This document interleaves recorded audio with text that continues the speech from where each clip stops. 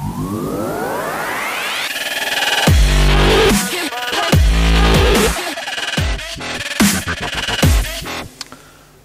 I'm going to talk about engineering for engineering's sake. My name is Mindaugas Mozūras, and if you want to find me on the web after this talk, here you can find me. That's my GitHub, Twitter, and the blog where I occasionally write. Here's a photo of me. That's me. Very nice photo. And that is the office of the company that I work for, and that company is Vinted. And Vinted is based here in Vilnius, and we're on a mission to make secondhand the first choice worldwide. We're the highest valued startup in the Baltics, with 60 million of investment from Excel, Insight, and Hubert Burda Media. That's it for the intro, and today I'm going to talk about engineering. So I'll start with something really obvious. So you're all engineers, you all like to build stuff. So obviously, engineering is fun. And engineering is fun for me too. It's something that I've enjoyed and that I enjoy quite a lot. And I got into computers pretty early on.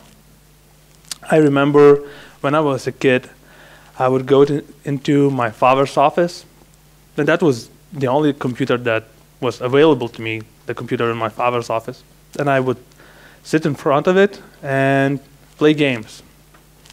I remember something like Magic Carpet being a lot of fun. And when one visit to my father's office would be over, I would immediately await the next one. And eventually, of course, we got a computer at home, and I used to play a lot of games on it, and then eventually the whole internet thing happened, and I got into software development. And you would think that it would be pretty obvious for me. It was pretty obvious for me. What should I pick as my university subject? What should I study? Right. That was an obvious choice for me, for someone who loved computers and software, etc. Well, it wasn't that obvious, and because I had so much fun writing code, sitting in front of a computer. Software engineering as a subject, as a course that I could get into, didn't cross my mind. I thought about, economy, law, serious stuff, right? This software engineering thing, that's not serious. And eventually, with the help of a friend, I went like, wait a second. Wait a second. I can write code for a living? Like, really? Like, people pay money for this code stuff, right? That was an amazing moment for me. I was just having like too much fun, like sitting in front of a computer writing code that it just didn't cross my mind that I could make a career out of it. And yeah, so eventually I got into software engineering. I studied software engineering at Vilnius University, and I ended up working as a software engineer. And here's a photo of me working. And while software engineering is a lot of fun, we all know that software engineering is not always fun at work. Maybe we have to work on some problem that we solved before. Maybe it's just something that maybe we need to work on a project that we don't totally believe in, but everyone else does. So we have to. And yeah, so software engineering is, even at Vinted, is not always fun. But software engineering is always fun at home, right?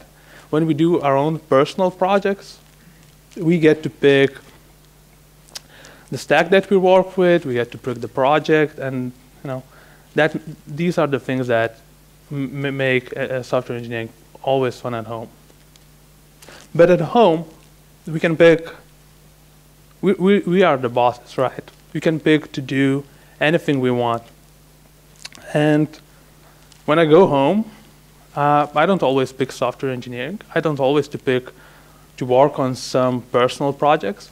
I pick, to play games, for example, to continue to play something like Castlevania Bloodlines, a retro game. And that's my benchmark, right? So if I do a software project at home, it has to be more fun than Final Fantasy IX. That is my benchmark. Final Fantasy IX is a game that I played many times before, and I've completed it multiple times, and I will complete it multiple times in the coming years. And so when I go home and I have to pick, what will I do now? A software project has to be more fun than Final Fantasy IX. And a lot of what makes a software project fun has a lot to do with the technologies that we use, right? So when I start a new project at home, what sort of stack do I pick, right? What sort of technology stack will make a software project fun for me? Is it PHP and PostgreSQL, right? Do I start some new project and I go like, yes, PHP and PostgreSQL, this will be a lot of fun, right? No, no. Sorry, but no. Do I pick something like Ruby, Rails, MySQL, and Backbone? This is the technology stack that I've used for years at Vinted. Do I pick this stack? Well, it's a fine technology stack, but no, I'm bored with it. Like, why would I pick that? Do I pick like all these new hot technologies like Elixir, Phoenix, RefingDB, and React? Do I? Of course I do, right? Obviously, when I go home, when I want to do something fun, I pick new, hot, and shiny technologies. And I really hope that RefingDB continues on, even after the company that built it got a little bit out of money. So I can be a magpie. I like these new and shiny technologies.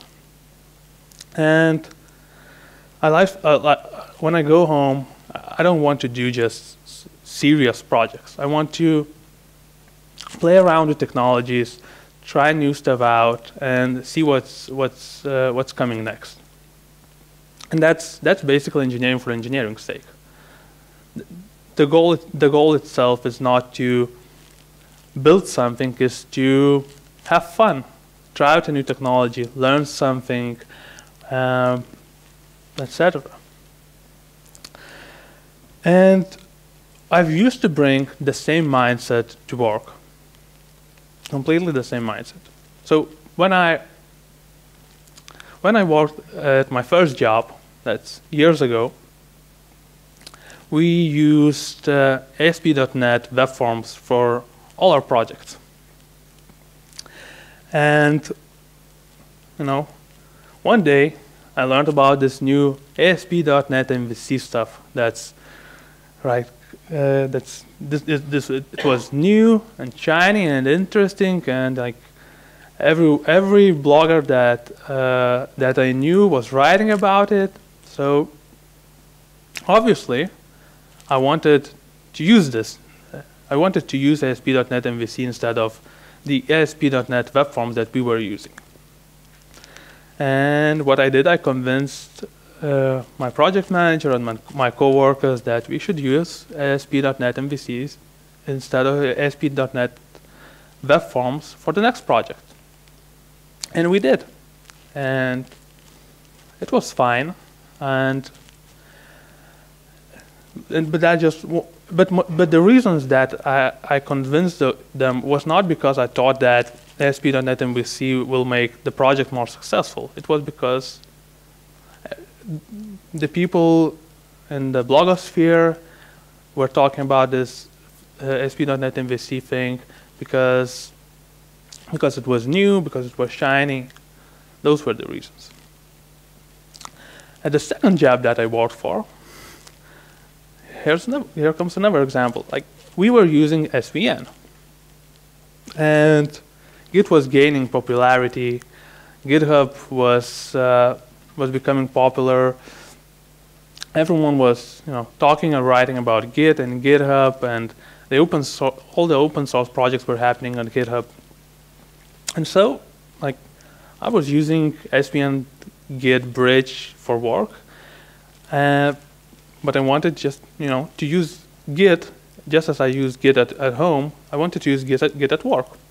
So what I did is I convinced the company to switch to Git. And that wasn't easy. It's a 200 people company that's using SVN. All the code is in SVN. It was not an easy switch. I had to do multiple presentations. I had to go and talk with everyone, and eventually, in 6 months' time, the company started to switch to Git. And the reasons, again, were not because, and my reasoning was not that I thought that it will make the company more successful. It was, there was some part of it that was maybe partly the reason, but the primary reasons were like, I was having more fun using Git, and everyone was talking about Git, so we had to use Git. And while the results of these switches might be maybe even good, maybe in the end it was the right thing for the company to switch to Git, maybe it was the right thing for the previous company to switch from web forms to MVC, the reasons for doing that were probably not the right ones, right? So the question that I want to answer today is how to think about engineering. Like, give a couple of ideas or how to answer these questions. How do we pick technologies? How do we think about engineering? And for that, I'm gonna give another story from the third company that I work for, Vinted. That story is called Reducing Feed.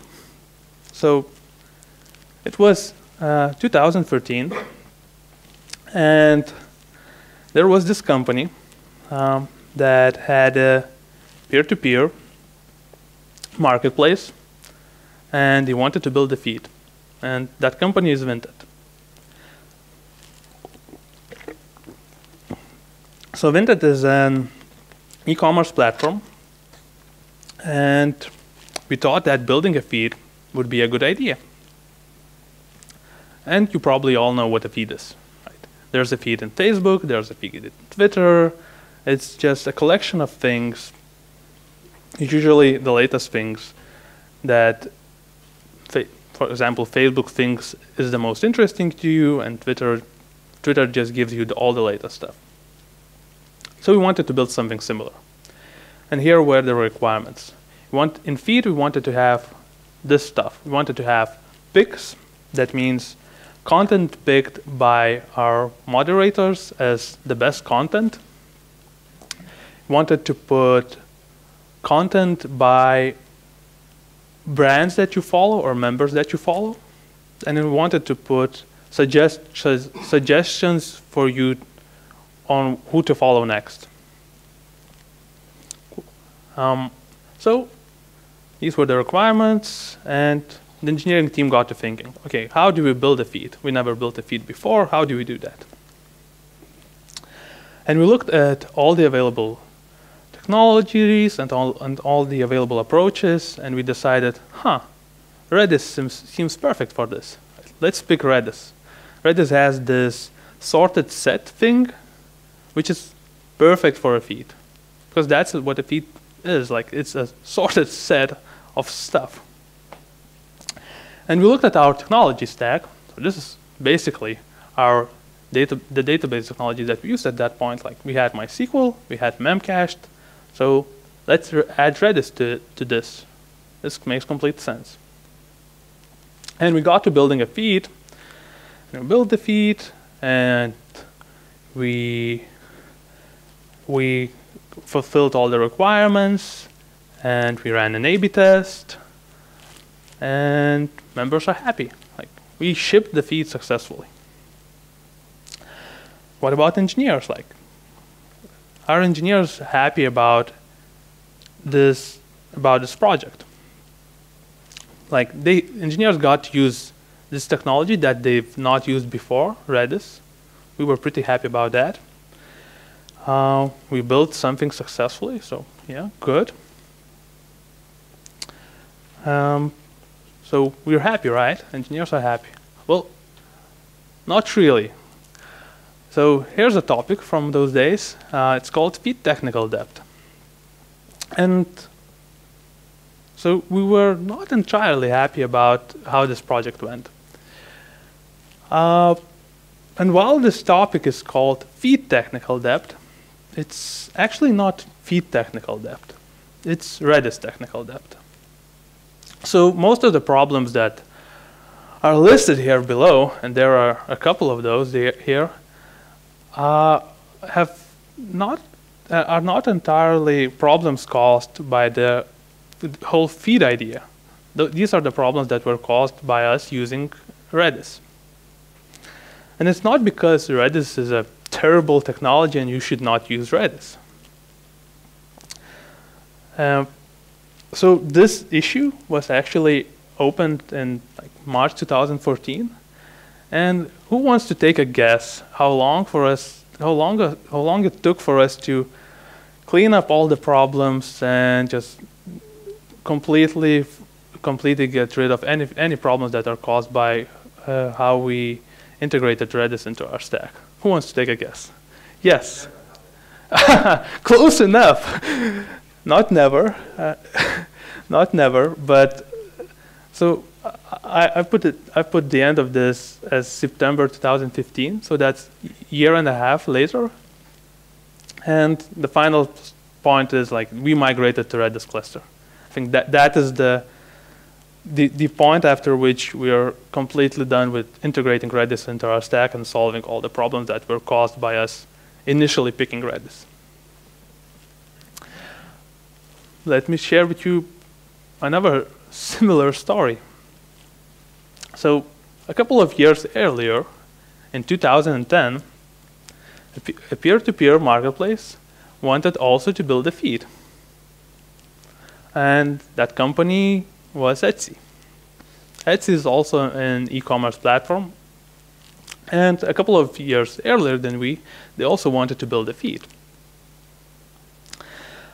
And I've obviously learned of the story much later than 2013. So Etsy wanted to build a feed quite similar to ours. Their requirements were very similar, and there are blog posts about how they built it online, and they are quite interesting. But the point is, they also got to thinking, okay, how do we build a feed? Just like they got to thinking, okay, we never built a feed. Let's see how do we build this? And they also looked at Redis, just like we, and they also considered Redis. But they looked at their stack. They also had MySQL and Memcached, and they thought about, do we want to add Redis here? Let's not add Redis here. Let's just use Memcached, which we already have. Memcached will not be a perfect fit, but it will be good enough. So instead of picking Redis like we did, Etsy picked Memcached. And they also worked on the feed, and they also ran A/B tests, and they also shipped it to great success. The difference is that their engineers did not encounter the problems that we encountered. They finished this project, they finished it using Memcached, and they just moved on to working on some other stuff. Never having to think about the stuff with Redis that we had to think about. So I want to compare these two stories, and I want to compare this choice of of us picking Redis and Etsy picking Memcached. And there are no absolute answers. Like, I'm not trying to tell you that there is a correct answer in this situation. I think, you know, it all depends, and I don't want to leave you today with something. Oh, you should never pick Redis in this kind of situation. I want to leave you with some ideas of how to think about these kind of situations. And there are two things that I want to talk about. That's shininess and stack. So let's start with shininess. And when we picked Redis, part of the reasons that we picked it is because it was exciting. Redis in those days, at that time, was pretty new, and none of us used Redis before, and so we wanted to use it. And Memcached is and was a pretty boring choice, right? Like, Memcached is old. But these are, like, when thinking about these kind of choices, we should not just look at if is something exciting or is something boring, right? For example, here's the trend curve for Golang. Golang is going up, right? It's gaining more and more interest. And so, like, this is good, right? And here's Ruby, right? And Ruby is just going like that for a really long time. And now here's PHP. PHP, like, going downwards and not becoming more popular, and just other languages are eating PHP lunch, right? So, like, Golang is great, PHP is bad, right?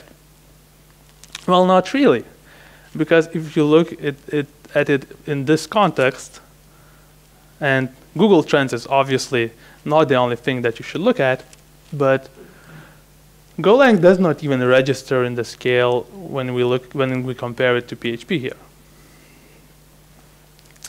So even if something is exciting, doesn't necessarily mean that you should look at that excitement in the context of the whole popularity, for example. So Redis as a project was started in 2009, and Memcached was started in 2003. Because Memcached is so much older than Redis, there are a lot of more tools available for Memcached, for example. And that's what we encountered when we picked Redis, right? When we added Redis to our stack, there were multiple situations where we had to write some stuff ourselves because some libraries were just not available. And while writing those raw libraries, we made mistakes, which costed us more time. There's also just a lot less information and knowledge available about Redis. And sometimes you just don't know what you don't know, right? You might look at Redis documentation and think, oh, you might look at Redis documentation and think, oh, everything's written down, that all the knowledge is available. I know, I will. If I want to find something, I will find something. But maybe even in our case, maybe we were the first company that used Redis at that scale with Ruby. Maybe, I'm not sure about it, but it was a new context for Redis to be used at. And when you use technology in these new contexts, you get into situations that you could not even consider. And then you go on Stack Overflow, you try to search for the answer, and you get nothing. And you have to figure it out yourself. So the point is that when thinking about using these shiny new technologies, you have to look at the bigger context and you have to think about what tools and what knowledge is available about these technologies. And most of the time, you you got to let the bigger companies that actually encounter these problems that have never been encountered before and have to write some new technology to solve those problems. You just have to let those companies figure it out. So that was about shininess, and Redis was the shinier choice of the two. It was also a new technology for us to add to our stack. And when thinking about this, whether to add something new to your technology stack or to use something that already exists in your stack, you have to think about a couple of things. So one thing is knowledge. And this is not the knowledge that you can find on the internet. This is the knowledge that you have in your team, at your company. And none of us, when we picked Redis, worked with Redis before, I don't think.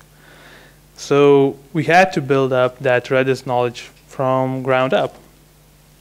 And all the problems that we encountered were new problems to us. And also, when you add more technologies to your stack, the knowledge that is built up in a company gets distributed more. So one guy knows about Redis, another guy knows about Memcached, and you also get into situations where you start a new project and you need to make a decision, what should I use?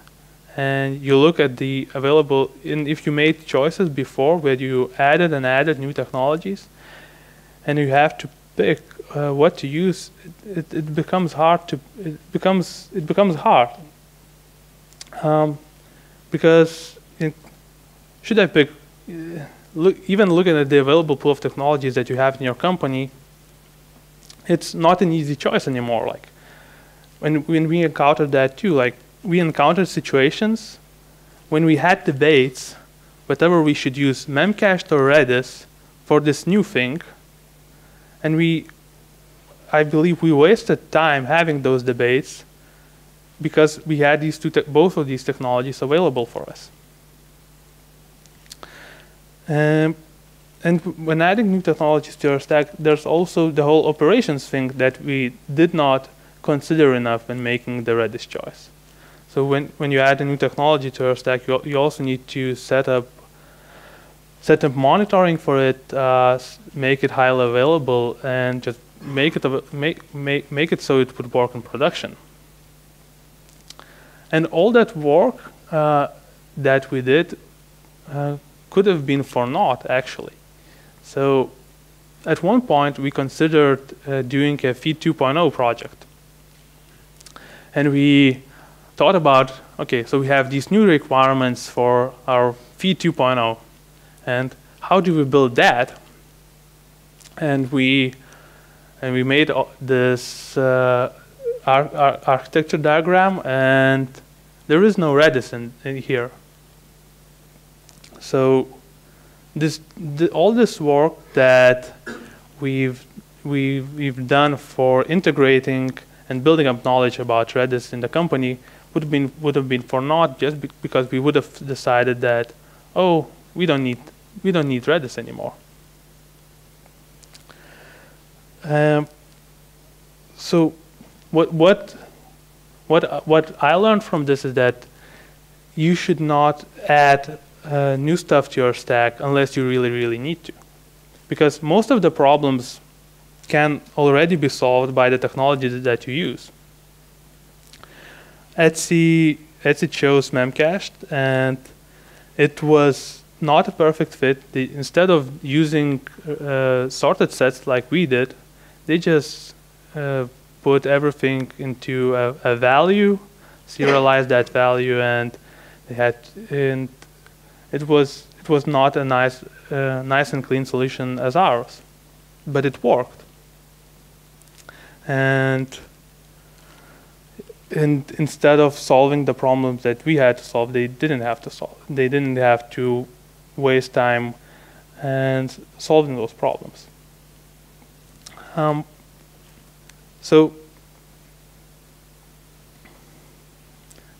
These were the so that was about the story about Redising feed and about the choices that us and Etsy made about Redis and memcached.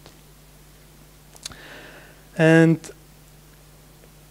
okay, so the thing that I learned, the primary thing that I learned from this is that shipping is fun. Before I talked about how engineering is fun for me, but shipping is even more fun. So even when I was a kid and I did my own little software projects, console programs, the process itself was a lot of fun.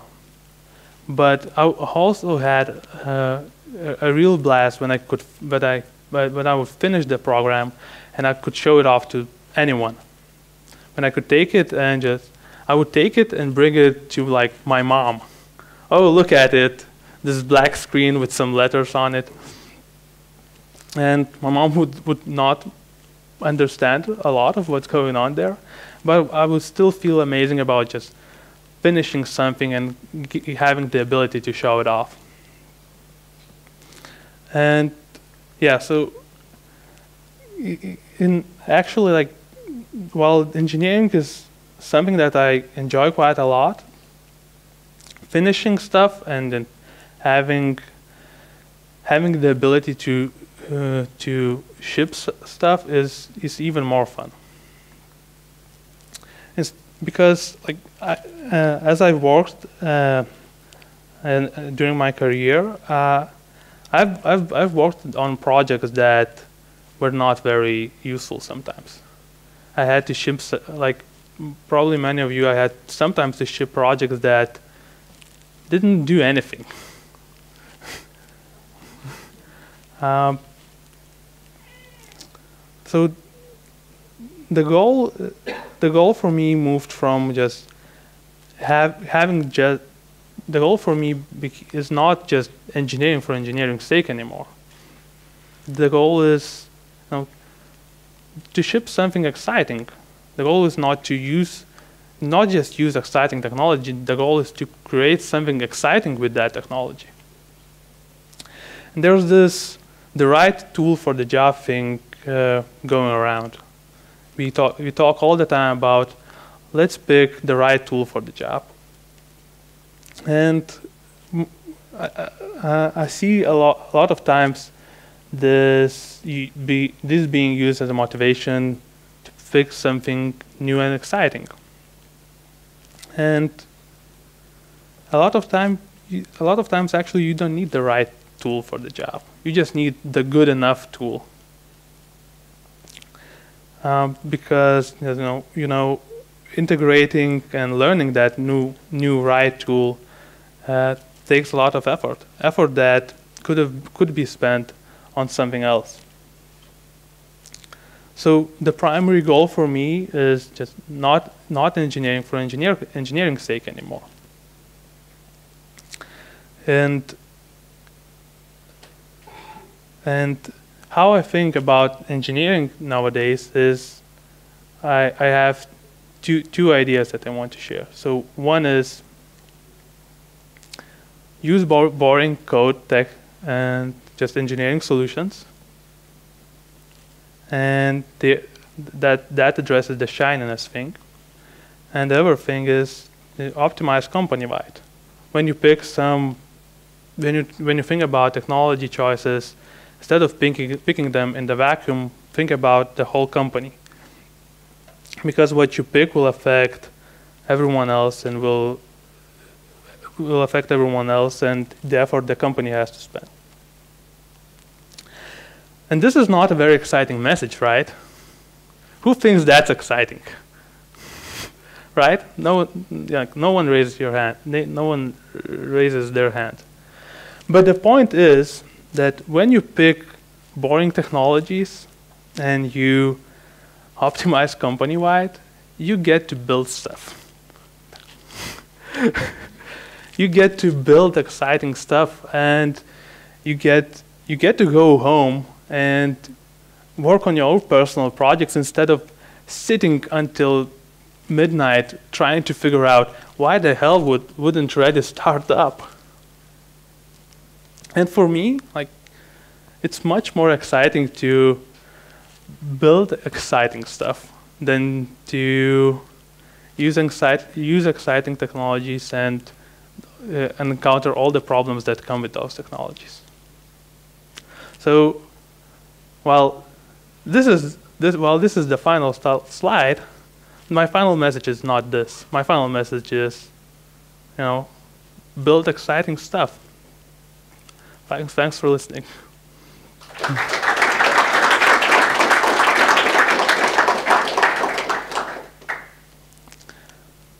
How do the questions work here? Should I read them?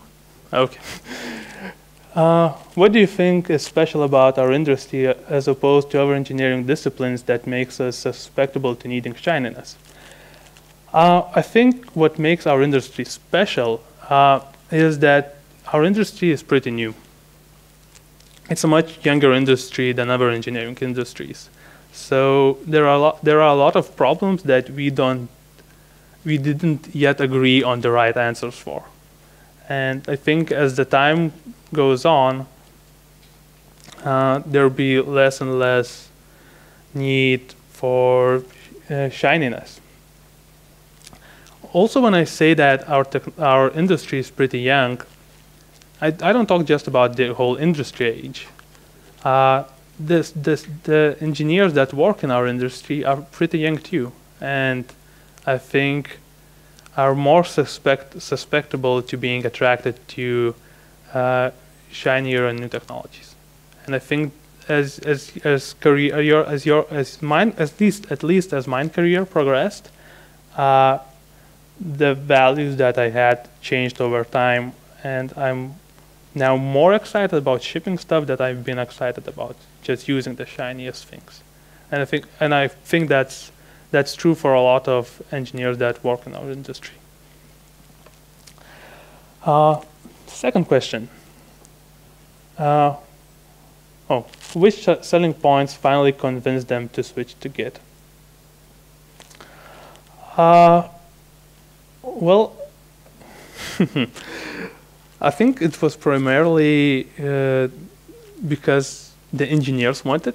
Like the whole reason was engineers wanted to use Git, and at least I was pretty loud about it.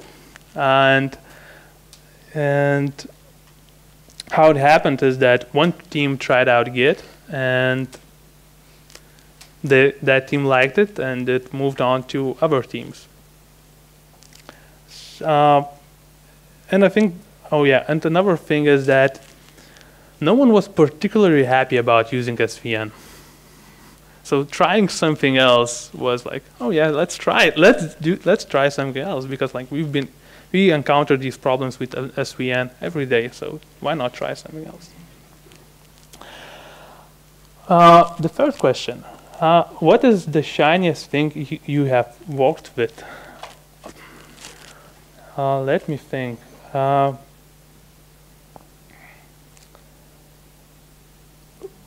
I think the shiniest thing that I've ever worked with was Node 0.